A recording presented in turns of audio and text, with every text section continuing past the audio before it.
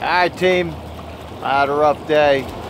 Little discussion problem with somebody that doesn't understand what you're trying to say, but is a dominant person who wants to be right all the time.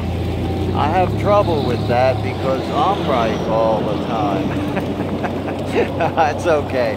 I love butting heads with people, but I learn a lot when I do that. You know, you see the true people when you butt their head a little bit.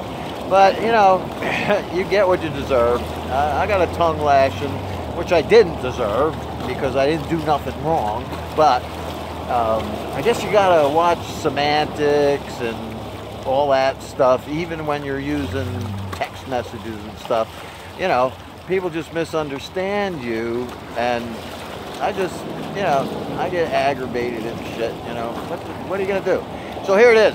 I have said many a time, fishing is my anger management. So here we go. I got a bucket full of shrimp down there, and I'm planning to wade out into Tampa Bay here.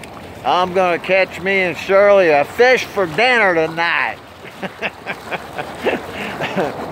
This is the only way you can get through the day when you're struggling with communication and stuff, is to laugh and go fishing. See ya!